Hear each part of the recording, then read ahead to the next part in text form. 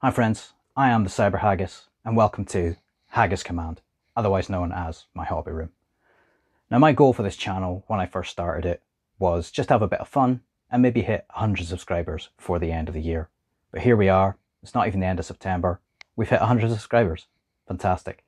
I hope you've been enjoying my videos. I've really been enjoying making them. In this video, I'm going to be showing you how I made my spooky dark fantasy scenery for cheap. So stay tuned, like and subscribe for more. Talk to you in a second. A big thank you to the Cyber Haggis for that lovely introduction. He really is a handsome and relatable chap. You may remember from one of my previous videos that I made this bone-strewn wasteland, but I've also been making other various bits and pieces for my dark fantasy game, Bloodmoor. Now, most of these pieces cost me almost nothing to make, so what I'm going to do is, I'm going to take you through each of them individually, maybe in pairs where there's some crossover, and I'll just show you how I built them, what pieces I used, and how you can build them for next to nothing. We'll get the two most expensive ones out of the way first, just so you don't think I'm lying to you. So I've built some ancient ruins, some entropic ruins, and the main component of these are elements of Hearst Arts molds. So these sections, the pillars and the major pillar on this one and all the ruin and stuff are made from Hearst Art mold pieces. So if you're not aware, this is a Hearst Art mold. And basically what you do with that is you place some plaster. I use dental plaster because it's a bit harder. You can use plaster Paris, but it does tend to crumble a bit more. And you let that dry and it comes out looking a bit like this. So that is what you get out of that mold. And I build them up and smash them to pieces.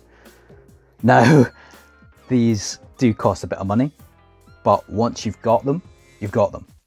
You can then use them and use them and use them. Eventually the mold is going to degrade, but you will get your money's worth out of them.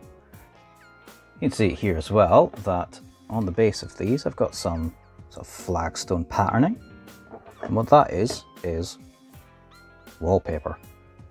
So you get this sort of patterned wallpaper and you can get rolls of this for practically nothing, and that just sticks on the bottom and you get that lovely sort of flagstone effect. Paints up really nicely. And I've just used the usual bit of sand, bit of static grass and some of my patented swamp mixture. As I said, those are probably the two most expensive pieces simply because the outlay for the molds is greater than all the rest. But taken over the long term, the molds will last you ages, not really costing you overly much when you spread it out like that. Next up is probably the next most expensive piece, but probably my favourite, Skull of a Dead God. Now just to give you an idea, the sort of size of this, there's Scully. Standard 28mm miniature. Looks really good on the table. Now the prime component of this, obviously, is the skull, and what this has come from is a tacky ornament from the local supermarket. It's just on this stand, as you can see. You can't really get that in shot. It's on this tall stand, and the skull itself looks really cool. As soon as I saw that, I thought that is getting turned into a piece of scenery. The chain is just some jeweller's chain from a local hobby shop. A good 12 inches of that cost me maybe £1. The skull itself cost a £5. Then it's just got all the usual base and bits and bobs on it. One thing you might notice on this is I've got some sort of misty stuff coming off it, and that is just cotton wool I've just teased out. You can get it looking sort of thin, avoid all the clumping. It looks like sort of mist coming off the moorland. Really nice effect. As I said, that's probably my favourite piece. I had a lot of fun making that, and it's become the channel's mascot, as it were. Next is this ruined building. So as you can see, I've got a lot of brickwork on there. I've got some wooden piece of the door. The brickwork are these foam bricks. Now I bought mine, I got them from Fire Dragon Games. If you've got a good foam cutter, you can just make them out of normal XPS foam. To get that sort of battered, bashed look of old stone, what I've done is I've taken some rolled up tin foil. You basically just take your piece, and as you can see at the moment it's fairly smooth, and just give it a bit of a rub with the tin foil. Because it's got an uneven, rough surface, it gives it a sort of old, battered up stone effect, which is really cool. The wood component, literally,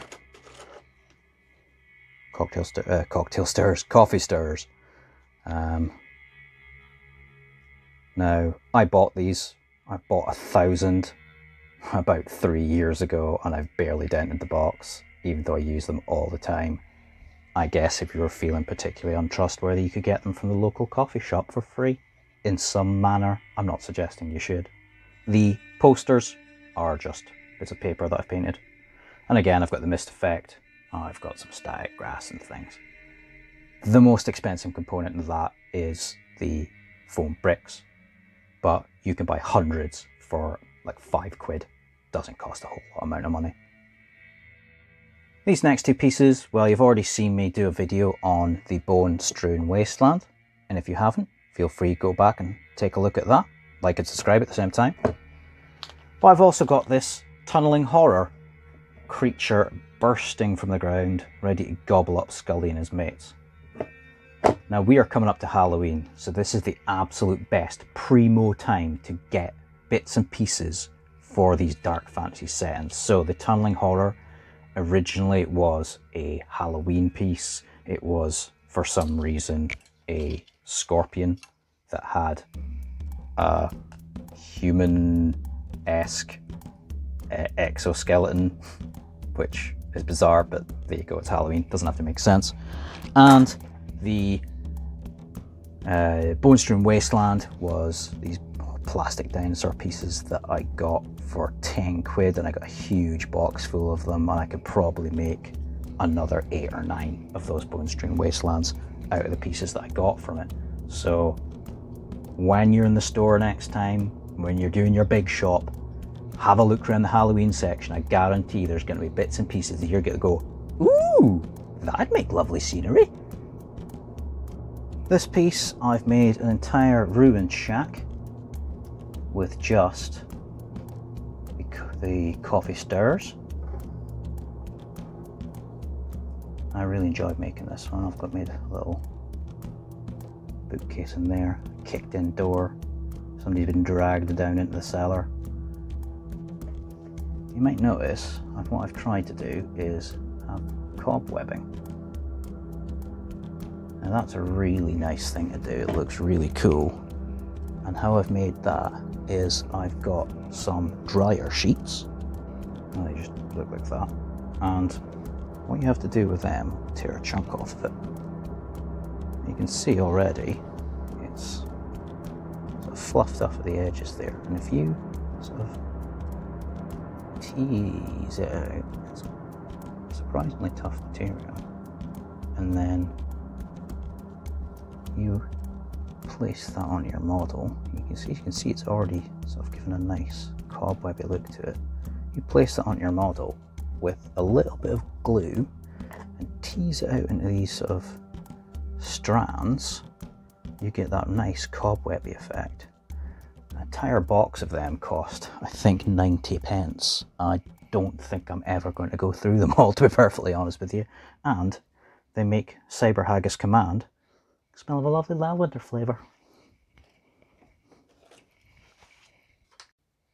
And now onto the final two pieces. I've had to move the camera back a bit because one of them's so tall it's hard to get into the shot. So let me just show you. There's Scully. And that is the Tree of the Dead and the bonfire. So the bonfire tried to make it look like it's burning and smoking. So I've just used cotton wool again for that. And then the Tree of the Dead. So I've got the gibbet hanging there. A load of skulls, some chain and stuff. So the main component of these is from a tree called a buddleia or butterfly bush. So let's see if we can get some of that in shot. Now I've got one of these in my garden and they grow like absolute stink. You can hack bits off them until the cows come home. The chances of you killing it are pretty minimal. I trim it back every year and get absolute tons of lovely bits and pieces for the scenery. So as you can see, those huge logs on the bonfire are literally just pieces of buddleia that I've cut off and then strategically snapped. And the whole section of the Tree of the Dead is literally just one big piece of buddleia.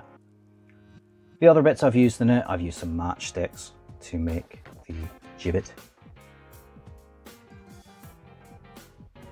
The chain again is just some of that jeweler's chain. The skulls are from Frostgrave sprue. I've got some cocktail sticks and stuff on there.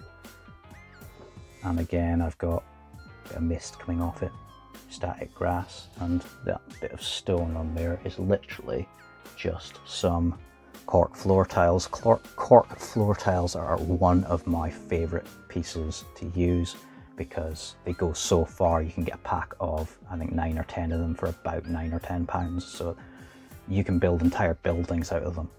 And I use them quite a lot for, you know, broken up paving slabs or pieces of rock and stone.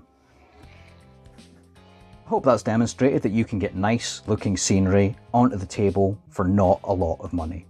The most expensive single component in all this scenery is the skull, and that cost £5. Everything else, the XPS foam bricks, the Hearst art mold pieces, the coffee stirrers, the bones for the wasteland and the burrowing horror. These all cost you money, yes, but you're going to have loads of them and it's going to take you a long time to go through any of it.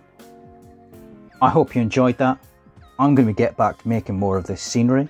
Remember to like and subscribe for more of this. Take care and we'll speak to you soon.